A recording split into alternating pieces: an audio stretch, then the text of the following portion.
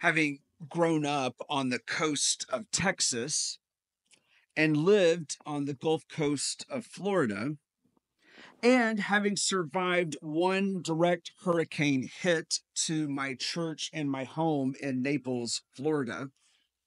I mean, the kind of direct hit where the guy from the Weather Channel was literally broadcasting from a block away from the church. That's when I knew how bad it would be. That when a new hurricane season begins, which one just has, I have almost this post traumatic stress disorder response. Each time I hear the words hurricane season, named storm, cone of uncertainty, there's always a pit in my stomach. And this week, as the first named storm of the season has been identified, I felt that same anxiety all over again. And yet, I am fortunate. While Hurricane Irma did hit when I lived in Naples, I had very little damage to my home, and the damage that the church sustained was quite manageable. We were back functioning very quickly.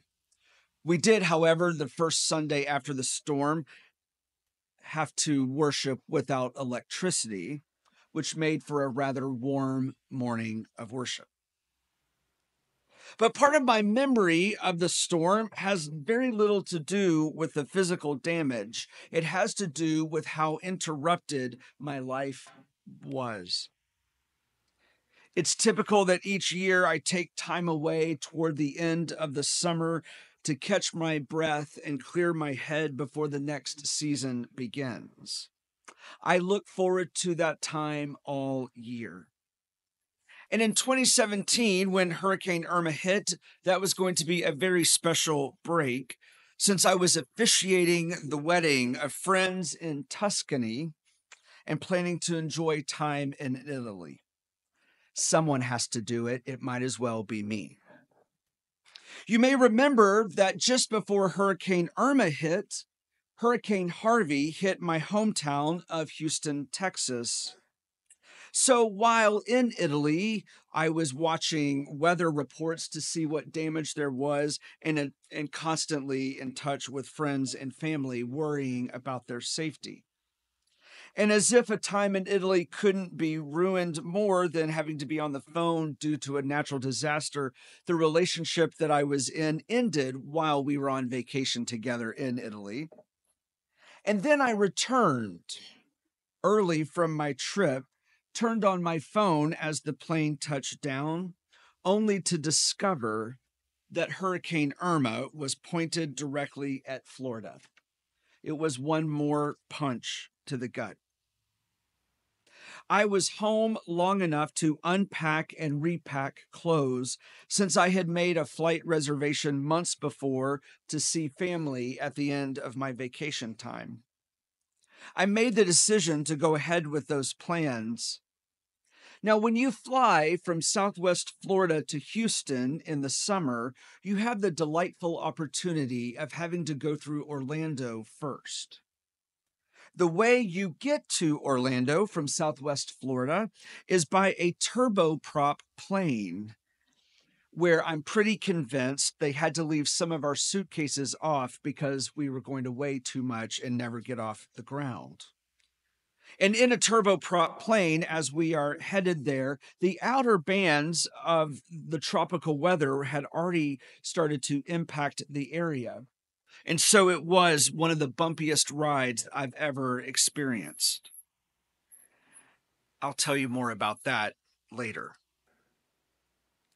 And if you've never had the delightful opportunity to fly through Orlando, I must say it is a very special experience to fly through Orlando during a hurricane evacuation, when approximately 500 million Disney tourists from all over the world are trying to flee Orlando at the same time you are. I do not recommend it. I simply remember thinking that my life felt physically, emotionally, spiritually interrupted. Everything was out of my control. It reminded me of a time in my life when I reflected to a friend one night, confessing that I had been through a difficult time. And I commented, I feel like I just wasn't in control anymore. To which my friend grinned and said, or maybe you were reminded that you were never in control in the first place.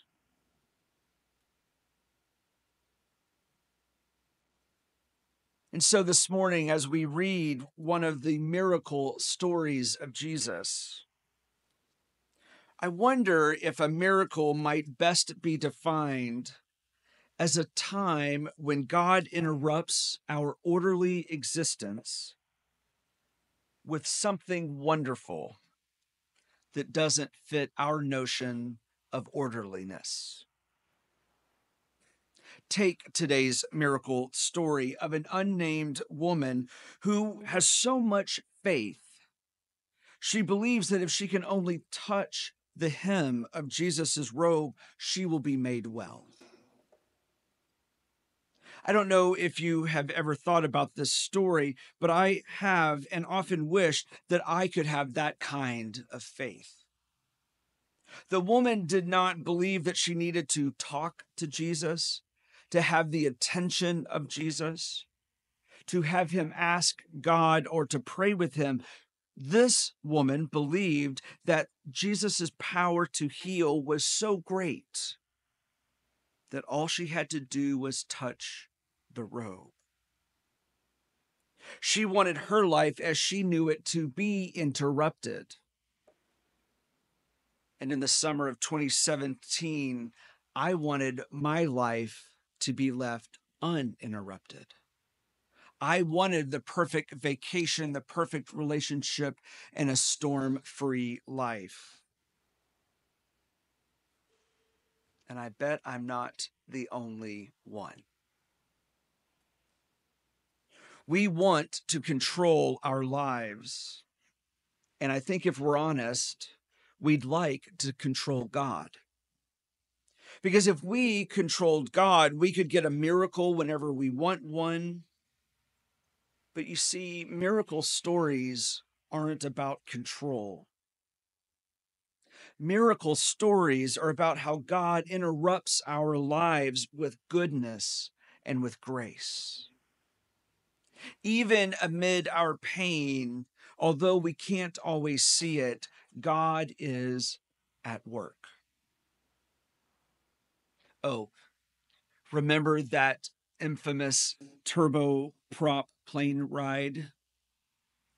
As we were bouncing up and down and side to side, making our descent into Orlando, I remember two things: questioning every decision I had ever made and praying under my breath, please, God, just let us get safely on the ground. I was so focused on the hope that I couldn't think of much else. And so as we made our descent into Orlando International Airport, we broke through the clouds, the plane stabilized, and I gave up my death grip on the seat handrest.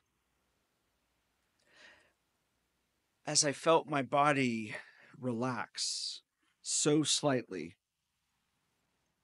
I heard the most delightful sound. About 2 rows behind me, there was a small child who was interacting with their parent. And they were giggling and laughing every time the plane bounced or went side to side. With each bump of the plane, they would squeal with delight as if they were riding a roller coaster at an amusement park. And despite my fear and my sadness and my anxiety, I realized that I was doing something that I didn't think was possible in that moment. I began to smile.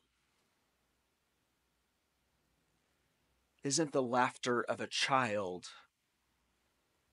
one of the most healing things in the world? And so that's my hope.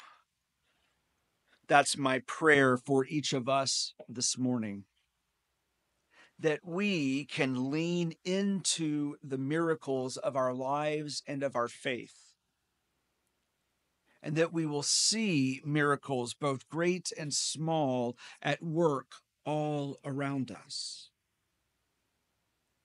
knowing that sometimes the greatest miracles occur when God interrupts our lives and reminds us that goodness and grace abound.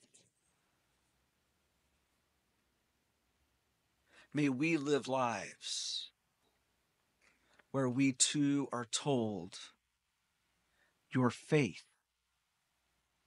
has made you well. Amen.